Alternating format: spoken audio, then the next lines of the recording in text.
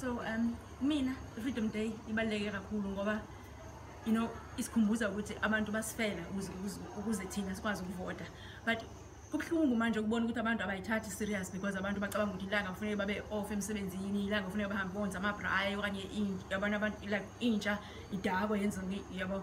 But usuku olubaluleke kakhulu ngabe kufanele ukuthi sonke mhlawumbe siyahlala phansi sicabange about ilizwe lethu ukuthi liya kuphi direction yalo, okanye sicabange about what happened in the past nokuthi singenza kanjani ukuthi kungaphinde kwenzekile, nokuthi nje i-direction yelizwe lethu ukuthi ngempela uyisa phambili senza kanjani.